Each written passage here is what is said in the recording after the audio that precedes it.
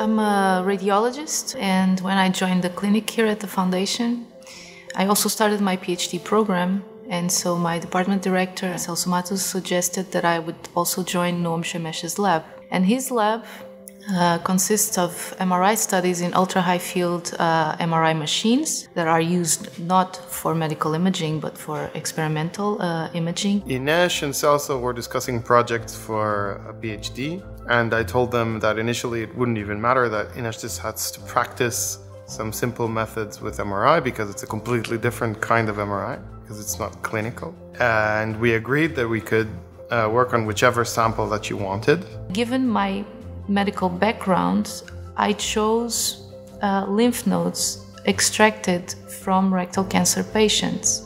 Lymph nodes are small structures to where the tumors can spread, and so I chose them because they are very hard to classify in clinical practice. So initially she practiced it, and almost immediately she could see differences between malignant nodes and normal nodes. And so we decided to pursue and to improve the technique that we had found that by chance could distinguish the nodes, and to one hand understand why those differences in signal were there, and on the other hand to see if they would work in the clinic. Basically, when we have affected lymph nodes in colorectal cancer, it means that the normal size distribution of cells gets really altered by the infiltration of big cancer cells.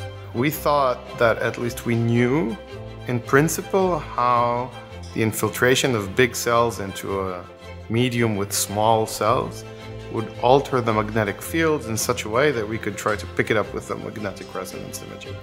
And once we could do that, we had to validate our fitting by doing histology in the same tissue as we've done the imaging in. So the technique that we applied to make the fusion with from the histology to the preclinical MRI was that it's a common technique which is called registration, and it's the technique that you apply to transform one image into the space of the other. We really wanted to match those two in order to really understand what are the underlying principles, not to just make assumptions. We really wanted to find what were the drivers. So we took the lymph nodes, put them in this super strong scanner, developed the contrast mechanism that we wanted. Then we made a translation back to clinical fields, which are 10 times lower, more or less, than that field, and showed that it can still work. Inês and Celso designed the clinical study. They decided to take patients that were scheduled to undergo surgery anyway and undergo an MRI anyway, and add to their normal scan protocol also our new method, the susceptibility perturbation imaging.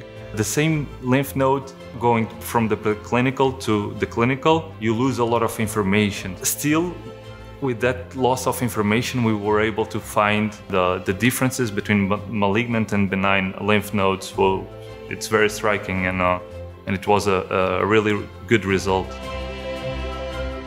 I think the Champalimaud Centre for the Unknown was actually the ideal setting for this kind of study, because we had the basic aspects of it designed by us, the scientists, the question actually coming from the clinicians, and the only way that we could actually go from basic research all the way to clinical translation was to have everyone discussing and interacting on a very, very close basis and a very frequent basis.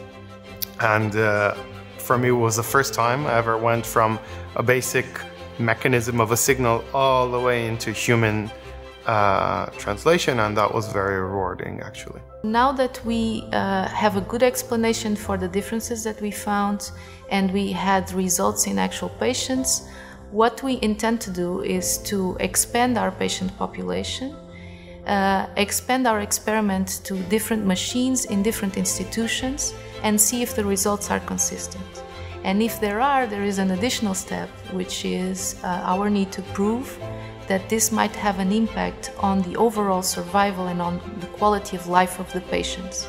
So only if we prove that would this be applicable to the general rectal cancer patient population.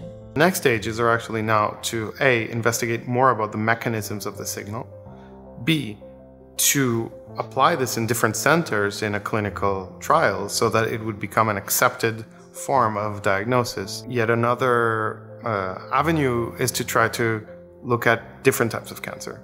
Because different types of cancer have different types of lymph node involvement, this method could be useful also for other types as well.